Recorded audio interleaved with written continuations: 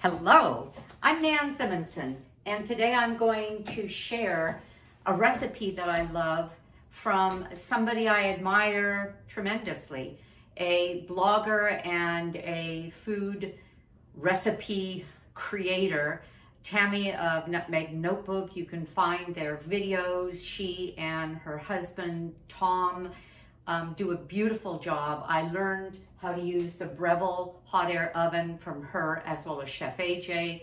I learned how to chop a salad from Tami.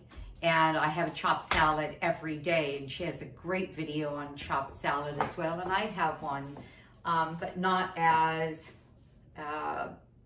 complete as hers. And you can look at my website, nansimonsen.com. You can also look at Nan and then a space Simonsen on YouTube and find the rest of my videos. So I'm going to do a recipe of hers, and I'm not going to amend it. The first time I made it, I played. I always play with recipes, but I decided today I'll do it exactly the way she has it. Well, it's not exactly, there's just one change, and I'll be able to see the difference.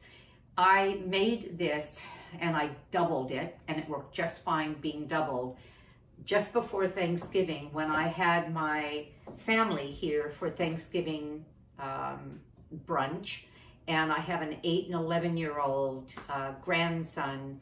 None of them are vegan. I am whole food plant-based. I'll say whole food plant-based instead of vegan, because vegan can connote anything, including Oreos and Cokes.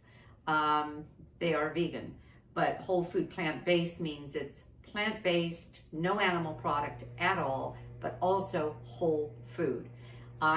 You will see in my recipes that I seldom use any at all oil, no white sugar, and a little bit of salt. And I aim for the closest to nature as we can get. So to sweeten this, Tami and her recipe did exactly what I love, which is she used dates. That's a whole food, and they're sweet enough. Let me get started. So I'm making pumpkin spice oat muffins, and I made them for the family for the Thanksgiving brunch. The kids love them, we love them.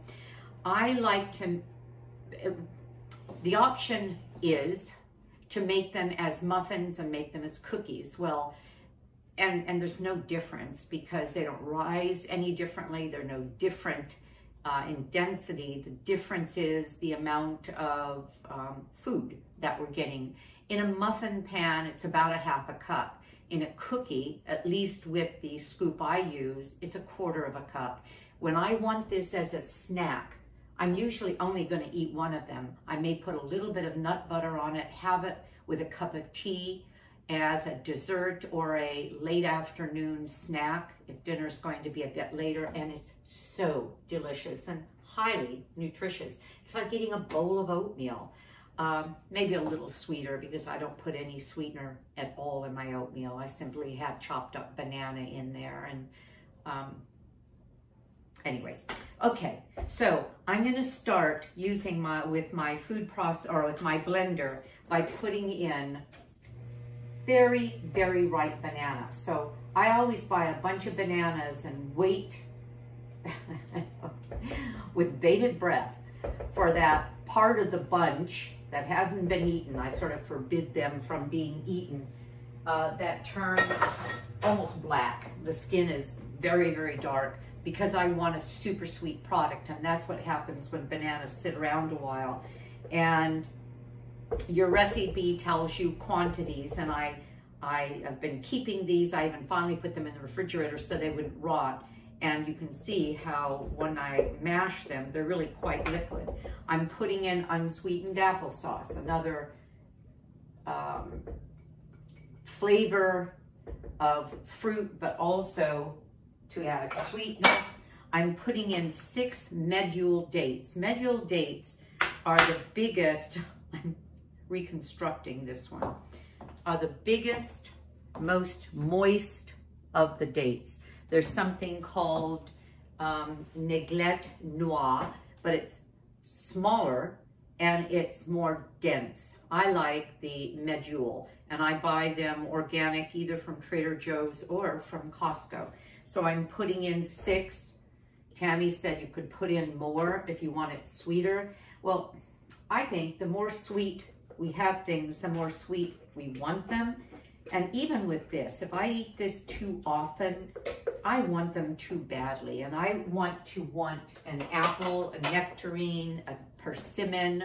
I like the Fuyu persimmons that are, I eat crunchy like an apple. I don't want sweet things. So that's just my choice. And I'm putting in a can. This is organic, of pumpkin puree. I like this brand, the Farmer's Market brand that doesn't have PBA in their lining. Although, you know what? I mean, as often as I can, I don't use canned food, but I use plenty of canned food, like some of my beans, even though I make a lot of my own beans from dry bean, from the state of being a dry bean, and then soaking it, and then putting it in my Instant Pot and cooking them that way, and then just putting them in draining them, putting them in 1 gallon bags and freezing them, and they just break apart. And you can put them, for example, garbanzo beans, I'll use 1.5 cups for my homemade hummus that I make every week, and the recipe's in my website. And I can make a lot of those bags and put them in the freezer. Or I'll make beans and put plenty of broth, plenty of water with broth for the broth, as well as a lot of seasoning, and I'll use that in containers, 3 or 5 cup containers, to use for another meal. So enough talking. I'm going to, I'm sorry about the sound. I know it's annoying, but this is my Vitamix, and because of the Vitamix, I can, or with the Vitamix especially, I can do the dates and they will pulverize. In a lesser blender, it may struggle a little bit.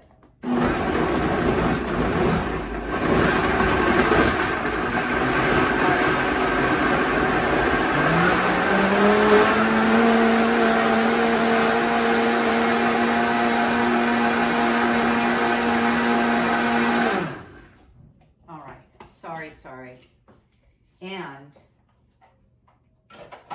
you can see how thoroughly, it smells so good, how thoroughly that blended. So what did I have? Applesauce, pumpkin, dates, and banana. Now, I'm going to use this same base because I bought a Vitamix relatively recently that would allow me, I went online to see which one they had, the base, and I moved out my other Vitamix because I found out that they made a food processor that would fit on a Vitamix base. And I had had my Vitamix for 20 years, 25 years, and so I didn't feel too guilty, and I gave it to someone who could really use it because that base was still as strong as can be. But I love doing what I just did, and now I have a new machine. What am I going to do with that? Oh, you know what? Oh, this is so funny. I'm thinking of another recipe. I'm not going to mix it in the Vitamix. I mean, in a food processor. I'm going to do it by hand. So we're not going to do this. Never mind. But you got to see something because I just recently did a recipe. I think I even filmed it, where I did exactly this. I used this to mix a base of a sauce, and then that to mix the more solid materials, but that's not going to happen here. So what I am going to do though is get out a glass bowl, because you pour, in most recipes, you pour the liquid into the solid. So I have here steel cut oats. And steel cut oats are the oat groat, which looks a lot like a wheat berry, ground into a more, they're like little pyramids. It's just chopped up with steel blades. But this is an instant version so that they will be more palatable in a mixture of dry and wet without being cooked per se in a pot of water or milk the way oats are. So in order to get instant oats, so you can buy them. Tom's Red Mill sells instant oats, but they're not organic, and I want organic oats because unfortunately oats are heavily sprayed with a desiccant, and in this case the desiccant is quite often glyphosate, which is Roundup, and a desiccant helps dry grains and prevent mold. Well, let them do it the old-fashioned way. I don't want them to spray it with something that's going to wreck my microbiome, and I don't think any of us want that. So my oats, I want organic, but also they have to be gluten-free. Well, oats by nature are gluten-free, but not if they're processed in a plant that grinds wheat and barley and farro. Those are and rye. Those are all glutinous grains, and if you mix it up, you're going to get the materials from one into another, and I'm very sensitive to gluten. So I have ground my own. I simply bought steel-cut oats, organic, put them in the Vitamix. Actually, before I made this, I didn't even wash it out. I just kind of tapped it to get the dust of this out, and then just put in these ingredients. So I have steel-cut oats for their crunch. I have rolled oats, which have more density and a different texture. I have some flaxseed, and flaxseed works as a dry ingredient in most recipes as an egg substitute, but usually the flax is mixed with a liquid. So this is rather different. As I said, this is different than the first time I made this recipe. I'm going to see what I think of it. It's her recipe. I'm sure I'm gonna love it. It's one of their favorite family, the family's favorite recipes. This is a half a cup of quinoa. The recipe calls for quinoa flakes. Well, I didn't have quinoa flakes, and so I used quinoa and ground it in the blender. Now here's the tricky part with quinoa. Quinoa needs to be rinsed unless you buy it rinsed because it has something called a saponin. That is the plant's way of protecting itself from insects, and it's hard on our stomach. And so we normally would be rinsing that. Well, I rinsed them, I dried them, let them drain in a colander and dry, and then I ground them. You can also buy, and I believe the quinoa at Costco, when you buy it in the big bag, is already rinsed. I believe it says right on the package, rinsed. All right, and I'm simply mixing this with a whisk, and I'm adding some vanilla powder. You can buy vanilla as an extract. It usually has alcohol mixed with it as a stabilizer. Some brands, there's something else instead of the alcohol, but this is wild vanilla powder. This is wildly expensive. I think this little bag was $25, but it'll last me a long, long time. I'm only using a half a teaspoon, and it's stronger and it's more true to the vanilla bean. It's fabulous, it's excellent, so I use it. But especially in a recipe like this, as opposed to a little latte, plant-based milk latte, where you really taste the vanilla, you could easily go with conventional vanilla and be just fine. But I have the vanilla powder in here. You can see it, it's the dark brown. And I have pumpkin spice. This is simply organic. It's pumpkin spice. You could put this together yourself. Cinnamon, ginger, nutmeg, and cloves. That's what a pumpkin spice is. I have a recipe for pumpkin pie, and I believe the pie doesn't use the cloves, but I use this anyway. I had some oatmeal this morning. I put it directly on my oatmeal. It was really nice. So it's worth buying. Trader Joe's has one. I bought that, but it wasn't gluten. I mean, it wasn't organic, and I chose this one when I went back. And what I'm adding, Tami used a half a cup of golden raisins or chocolate chips or currants, and I am instead mixing, and this is almost a cup, the vegan dark chocolate chips and chopped pecan. I like that combination. So I'm going to, well, I'll put this in here now because I don't want to overmix this. And then I'm going to pour in our liquid. Probably I should be stirring while I'm doing this, but I can't handle all of that.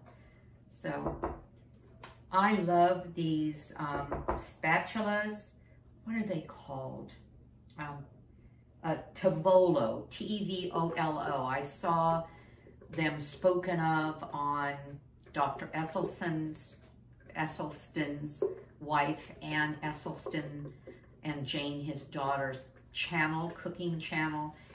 Ann was going on and on about them. I bought them, I love them, and I've bought 3 sets. You kind of have to be careful of using them. They fit really well. When you're blending something, you'll slice the tip off. It's only silicone, and silicone's great when you're using it with food, hot or cold, because it doesn't transfer chemical elements like plastic with hot or food products. But I like this because I can get into these little nooks and crannies, because gosh forbid I miss anything here of value, right? I'm going to tap just a second and get this. Okay, done. All right. I wish you could smell this. It's, of course, spicy smelling. I can't swear I smell the vanilla, but I'm going to mix the dry with the wet, and then I'll show you what I'm going to do. I really just want to make the cookie size, the 2 ounce, that's liquid ounce size, rather than the 8 ounce, which is a half cup. No, that's not true. 4 ounce as opposed to the 8 ounce. However, I'm gonna make 3 muffins just to show you, so that when I photograph the end result, you'll be able to see the end result in the photo attached to the video. I don't want to mix too much, but with this nice strong spatula, this is a Tupperware spatula, silicone, and resilient to heavy batters. I think, there we go. I just don't want to beat it to death. Okay, I think this is great. This is a moist, dense cookie. It's more like, what would I call it? Well, moist, dense cookie. And I use this 1/4 cup ice cream scoop. They also have a half a cup ice cream scoop, but I don't want to do that. That would be a big mound. But I'll put a big spoonful of the batter into my silicone muffin pans. And you know what I'm going to do? I don't want to have to use my fingers. And you know what? I just said that, and yet that 1 scoop, so maybe my muffin pan isn't a half a cup muffin pan. Well, I just discovered something. So I'm going to go on and fill my muffin pan, and then I'll do my cookies. So she must have had a much larger muffin pan. I love the silicone because I don't have to grease it. I can simply, when it's finished, push them out by doing this, kind of pushing the bottom up through the top. Get this done. And then I'll show you what I'll just start with the cookies. And you don't need to watch me do them all, but it's basically the same thing. And they're just simply mounded. That's the difference. It's nice to have a muffin shape, because with a muffin shape, you have a straight side. And the straight side allows you to cut it in half. I like to cut it in half, and then I can put a little bit of either nut butter. I like a mango chutney as a little something to put on. My husband likes to put a little bit of honey on it. I think that's enough now. Okay, I'll straighten these up a little bit off camera rather than wasting your time. It's also a good idea to let these settle. There. And in order to do the cookies, you can see there's a lot of batter here. What I have is a cookie sheet and parchment paper, no oil, and this is what I was talking about. So really, and because they don't spread, you can put them as close together as you choose. And what I do is bake them, cool them, and freeze them.